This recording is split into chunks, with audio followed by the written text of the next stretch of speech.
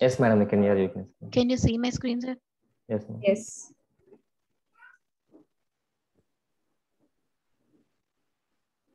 Today, SOQL record locking using for update SOQL clause.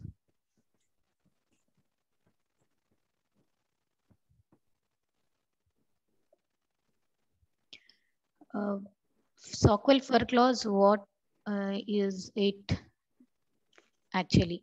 The SOQL for update clause is to lock queried rows in Apex. We can write this clause along with the query. Your voice is low, madam. Retrieving. Low. Can you hear, sir, now? Now it's okay, madam. Yeah, we can perform this for update clause with the queried rows. We can use this in the Apex. We can log the S object records while they are being updated. When we want to update any S object records, we can log those records that no other client can update while going by the other user, while it is updating by the other user. Like while an S object record is logged, no other client or other user is allowed to make updates either through the code or through the Salesforce user interface. SOQL for update locking used in order to prevent race conditions like and other thread safety problems, mainly for race conditions is like user one want to update the same record, the one record, and the user two want to update the same record, and any go on that. Any other user like user three or user four want to update the same record. In that case, user one can apply the lock on the particular record and update that particular record, not making sure that not others can update the same record. When to use it? When client want to perform logics on the records and make updates with the guarantee that the logged records won't be changed by another client.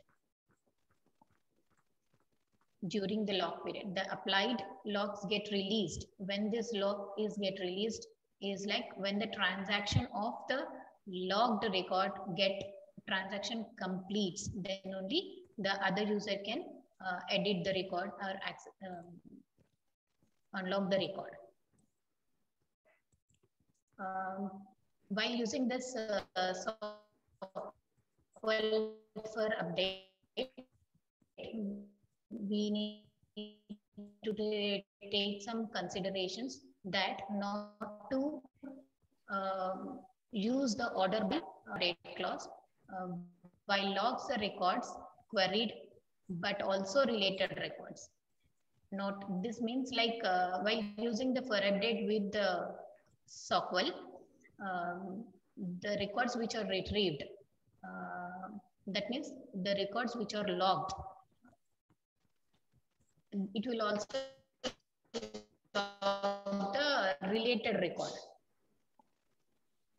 Related record like parent relation will be there, no? That records also will be logged. If an Apex transaction uses a for updated by the Apex transaction, the same Apex transaction alone, all the other processes will be blocked until that Apex transaction gets completed. Any Apex transaction is currently in process, which holds a for update lock on the records, and the second Apex transaction tried to obtain the lock. Like means user one is updating the say example one record. The user two wants to lock the same record and want to update. So that the second user have to wait until 10 seconds to get the lock.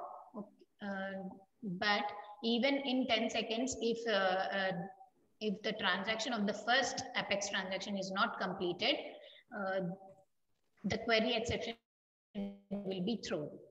That is unable to lock row.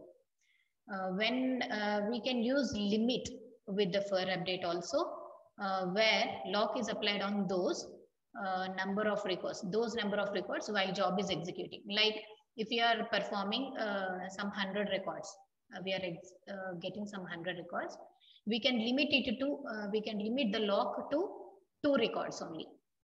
So that 2 records, say if we example, if we take 2 records, limit 2, it will limit to the 2 records itself. It will not, if without using the limit, it will lock to the 100 records which are querying from that query. Replication of this scenario, we can see like if the records are not locked for the user A, if performing the SOQL for a record without the for update has long running transaction, and user B SOQL for record without for update statement tries to update the record. Results they can update because it's or those transactions are without the for update. Scenario 2, user A performs a SOQL record with for update statement and has long running transactions. For the while that time user B SOQL performing the SOQL for the record without for update statement and tries to update the record. Results, user B cannot update the record, exception will be thrown. Scenario 3 is same as user A is performing SOQL for a record with for update statement, and the user B is also performing SOQL query for update with the for update statement. It results in the exception. 1 second. It results in the exception. Record is currently unavailable, which is attempting to edit.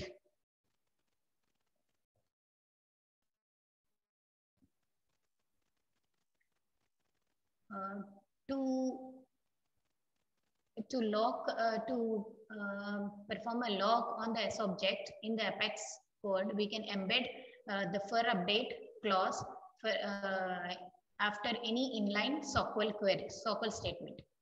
For example, like on the list accounts, we can write like with the select query, we can append with for update clause at the last.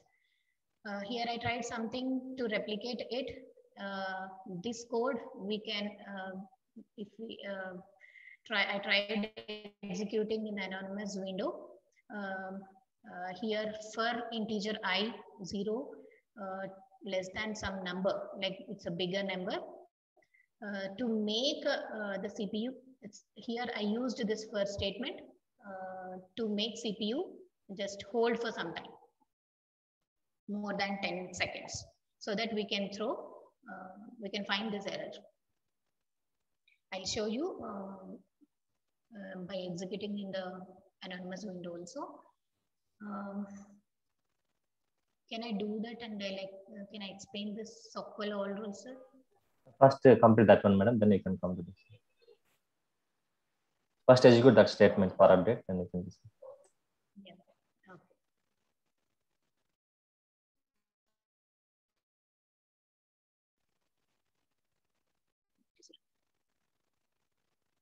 Here. I'm performing it is on the custom object, student object. See, this first statement I have just taken it to hold the CPQ to run some process. Like I told the Apex transaction, right? I'm creating this example Apex transaction to hold the CPU time, like not holding. To perform till more than 10 seconds, so that we can raise the error. We can get the error. Okay. execute highlighted. It will be getting executed. I've logged in user 1. Say I'm updating this one.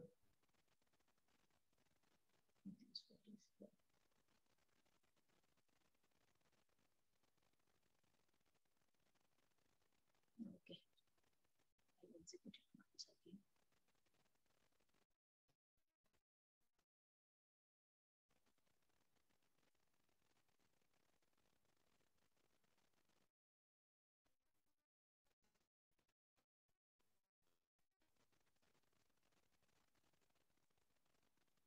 I'm logged in another browser with the other user.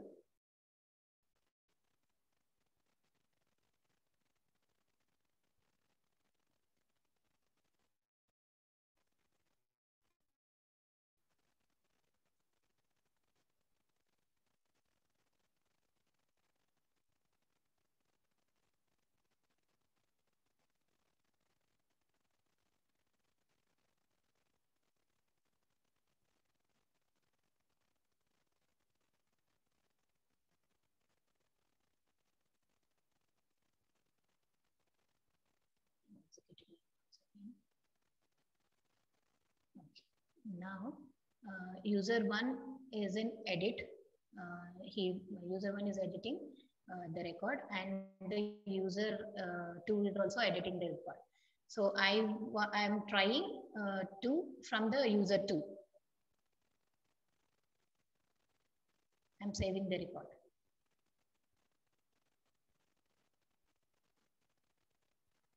See.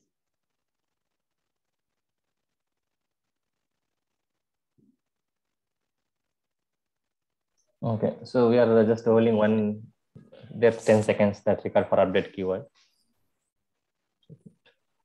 Yeah, 10 seconds. It holds for the 10 seconds.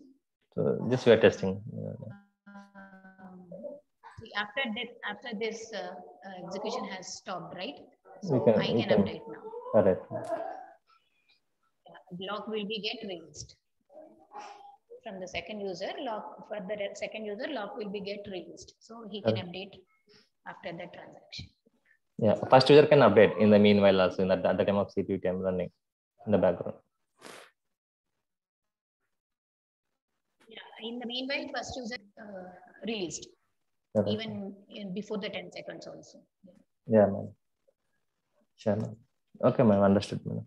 So it is clear, right? So what for update is doing is now, so we can log the record. At the time, multiple users are modifying, right? Same record. So we can hold the like a transaction for second users by using for update keyword.